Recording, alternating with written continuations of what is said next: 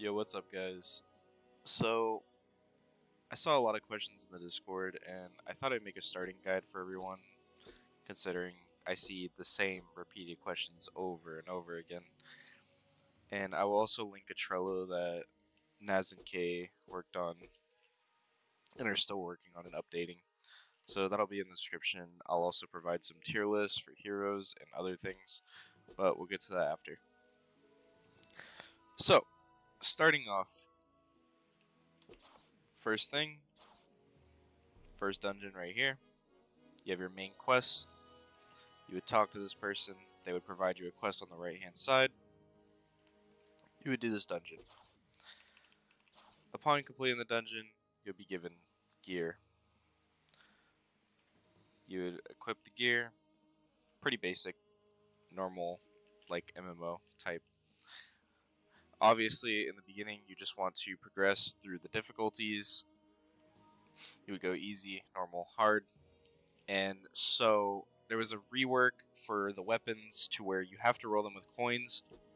I've been asked if it's worth rolling for them. Honestly, I would only roll once per dungeon unless you can't clear. If you can't clear, then it's probably best to move on and try to roll something a little bit higher. But you don't really want to waste all your coins here. Don't get me wrong, you'll get a lot of coins later on, but early on you're not going to have access to that many coins. Another thing to note, there is a free EXP person here. He will give you a boost every, I want to say it's every 20 hours, but I'm not 100% certain. But he is here, and he's in World 2 as well. Another thing I want to talk about is the Battle Pass. A lot of people are asking me if the Battle Pass is worth buying. Guys, it's 200 Robux. It's got tons of gems, stat reset tickets. This set that they give you is actually really good. It's an XP boost of 20%, and it has additional stats on it.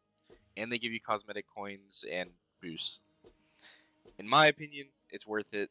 Some people are saying it's not worth it. Obviously, if you don't have the money to spend, that's not a problem. Don't buy it. And yeah, obviously I'm not going to go in depth with like pay to win and stuff because that is just something for another video. So, I will show the cosmetic set. This is the set that they give you. This is the 200 Robux set. You have to get decently far in the Battle Pass to get all 4 of these. But it's worth it in the end. 20% XP plus additional stats on top of it. Another 6% here. So that's 26% total. Obviously I have this, but we're not counting that. So, that's for that. We have the cosmetic shop as well, which is where you can roll for cosmetics. Obviously, the best set right now is this set right here. It is 10% XP per piece. In my opinion, it is really worth it, but cosmetics are extremely expensive, and I honestly would recommend running this set over trying to pull that. And that's the reason you see me running it right now. Obviously, I have the Chakra set, but this is the best DPS set in the game. This isn't for XP. Later game, you're going to want XP over damage because you're going to be so strong, it won't really matter. Okay, let's talk about stats. I get this question a lot as well. Everything is going to go into attack. A lot of people like to vary out their stats. I did that in the beginning as well. I tried the other ones as well. I put a few stat resets. I put all into health to see how much it would give me. It's not worth it, guys. Just go all into attack. It doesn't make a difference in the end. The little bit of attack is a boost. The health is barely anything. It's like 300k out of my 173 mil. It's just not worth it. And the other ones are just not worth it either because you pretty much max crit rate at all times once you have a piece of gear with crit on it. The next thing is fruits. I get this question a decent amount as well. Pretty much everything on here I get asked daily. Fruits. Should I roll fruits or heroes first? Most people would probably say heroes because it costs less. My opinion here is you roll a fruit first. Some people disagree with me, but I think rolling a fruit is better because you want to roll either the light fruit, or the love fruit. If starting out like without much gems, or if you're not pay to win or anything like that, the light fruit is going to be the best thing you can get. It is the third best fruit in the game, as you can tell by the rankings here. Fox is alright. It got nerfed heavily, so it's not that good anymore. This is the fruit I'm currently using, which is the new solo leveling fruit that just came out. This is the best one in the game. I will link the video showcasing this fruit that I posted earlier. It is a very good fruit. I definitely recommend it, but it is very expensive to pull. The hero summon,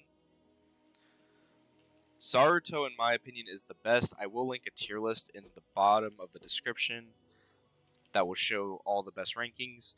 Zaruto's A rank on there, but another thing that people don't understand, once you get to endgame, you don't need damage, and Saber and them have damage, which is why they're at the top of S tier. But once you get to a certain point, you need XP, and Zaruto has XP. And I will show his stats here. He has 10% XP. But it's fine. I will link it. That is up to you. The standard is if you want a specific one. So if you want to roll only Zaruto, or you only want to roll Mingo or someone like that, you would roll standard. Most of the time I don't recommend rolling this, but if you're looking for a very specific one and you can't pull it, because obviously this is a pull for everyone. A lot of people don't understand this. These 3 people are just double immortal chance, but you can pull anyone out of the pool in this one. You can pull, for example, you could pull Saber out of this by accident. Just because they're here does not mean you can pull them from this. Okay, now that that's out of the way, let's talk about the quest. This is where you're going to get your gems to afford the things like fruits and everything else. You will get a total of 4 quests daily. This is a total of 900 gems, I believe. 900 gems daily. Weekly, I believe it's 1.5 to 2k. It's somewhere around there. I don't know the number off the top of my head. And this will also give you your Battle Pass XP. This will also give you Battle Pass XP. And your World Quest will also give you base XP and gems as well. All important to complete. Main quest will also give gems and base XP. Let's talk about the new content update that just came out, which is the solo leveling. This content is not that good, guys. I'm pretty disappointed with it, I'm not gonna lie. I was expecting something bigger. The fruit is amazing, of course, but the actual content update was not that good. The swords here, I've heard, are trash and they are not worth rolling for. So I would suppose don't roll for them. Obviously, I don't have to roll for them, so I'm not really sure. But the titles, these are very easy to get. I've seen level 60s completing this dungeon because it doesn't scale heavily. So it is up to you if you want to try to get this early on if you're just starting.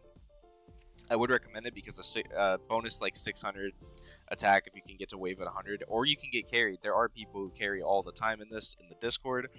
I'll link the Discord as well so you guys can find a group if you need that. But yeah, it's an easy attack bonus. I would recommend doing it just to get as far as you can. And let's talk a bit about equipment. So, once you get a piece of gear, you will be able to fuse that equip. As you can see, you can put things into it, and that will level it up. That will give you a green bonus next to it. And then there's also the upgrade system, which is a starring system. But basically, if you have 3 of the same type, you can star it. You can make it 1 star, then you can make it 2 star. 2 star is max. This is the max you can get. You can look at the base difference here, 3.49 mil and then 7.69 mil. It's a big difference. Fist is the best one in the game that you can get because it is the highest attack, and you would run this with a fruit. So realistically, as you can see, I'm saving them. I need one more to finish this. But in the end, I want this because, as you guys can see, the base attack is almost the same as my 2-star. Alright. Now that that's out of the way, once your equipment is full here, everything will go to the mail. So once that inventory is full, everything will go to your mail. You can claim everything. And yeah, that's basically it for this area. There will be a teleport here unlocked at level 60. This will allow you to go to the next area. So we're going to go to this area now. It'll do its little boat animation. Just wait it out. And we're going to talk about a few small things over here. Nothing too serious, but I have had a lot of questions with progression because people are struggling once they get here. Because World 2 is once it actually starts to get difficult. Once you get to World 2, when you start off, you're going to do easy. You will do easy until you unlock hard. You're most likely not going to be able to go to normal yet. Hard, you're going to have to do manual, most likely. Whenever you unlock a new place and you unlock hard or hell, you're going to have to do it manual. This is when you start to realize that you're going to have to play manual sometimes, and I know you may want to auto most of the time, but you will have to manual sometimes. So you would manual hard or hell until you get a legendary back or a certain piece that will help you survive and clear the dungeon. Once you're efficiently clearing auto, then you can see if you can clear easy here. If you can't clear easy here, you're going to continue with hell over here until you unlock hard over here. Then you're going to manual the dungeon until you can clear up to hard. Then you would manual after.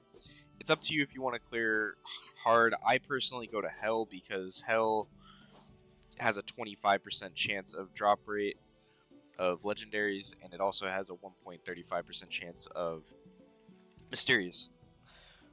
And even when you don't clear the dungeon, you still have the chance of getting the drops. So I don't think it's that important to go to hard immediately because it's just not. It's like a it's like a 2% chance. Yeah, it's a 2.5% chance. You can try it if you want.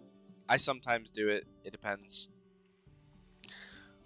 And yeah, so we're gonna talk about this forge. Forge it's not really that useful unless you're going for the chakra set, which, like I said, this is the best DPS set. This is good, but it's not the best in game right now because once you are a certain level, you don't need DPS anymore, and you will get to that point where it's just like, what's the point of having the DPS? Because, for example, I'm 26 mil almost, and 2 mil defense. I don't need anything. I can pretty much one-shot everything almost in the next dungeon. So I'd rather run XP percent because I want to focus on levels. So in World 1, you can get necklaces. But once you get to World 2, you'll start to realize that the drop pool doesn't have any necklaces anymore. And the reason that is because defense is where we get our necklaces. 1 to 50 is normal. It is hard. 1 to 50 is harder than 50 to 250. People will ask why. Well, because 50 to 250 is only bosses. So basically, once you get to 50 to 250, I might be able to show it here actually. No, never mind, it's bugged out. 50 to 250 is bosses because it only goes up by 10 levels each time. People do carries for those too. You can probably get a carry, but you will have to be the level requirement to wear the equip anyways. So it's up to you. Yeah, so I still need to farm my necklace, but don't worry about that. This AFK chamber is useless. I don't recommend it at all unless you are unable to play dungeons at night or something, or you're trying to play a game in the background and your computer just can't run it. I would do this, But for the most part, I would just avoid it in general because it is not useful and it is a waste of your time. Just a few things from here. Obviously, I don't want to talk too much about pay to win, but for some things I'd recommend buying. I would recommend buying this VIP, and I would recommend buying this. These are the only two things that really matter, in my opinion. And then if you want to buy like gems and stuff, obviously this is a more pay to win option. But yeah, in the end, it's just gems are kind of worth it, but if you're gonna go all out, I would just buy cosmetic coins instead, because these are way harder to get than gems, unless you're trying to roll the fruit or something. But yeah, that's pretty much it, guys. There's not really much else to talk about. If you have any questions, you can ask me. I just thought I'd address some of the things that people keep talking about in the Discord. So yeah, that's all. Peace.